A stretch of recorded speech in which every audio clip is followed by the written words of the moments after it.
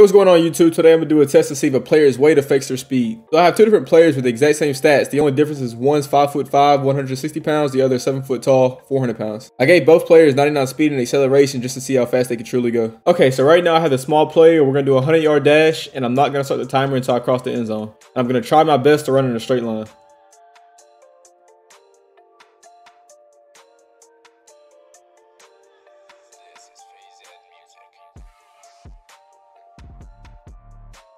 Alright, so he just ran his 100-yard dash in 9.03 seconds.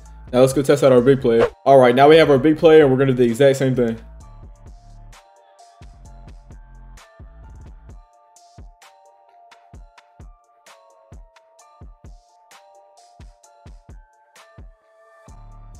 Alright, the small player and the big player just ran the exact same time, so we can come to the conclusion that players' weight does not affect their speed in Madden 22. If you enjoyed this video, go ahead and leave a like. I'd appreciate it, and we out your mind.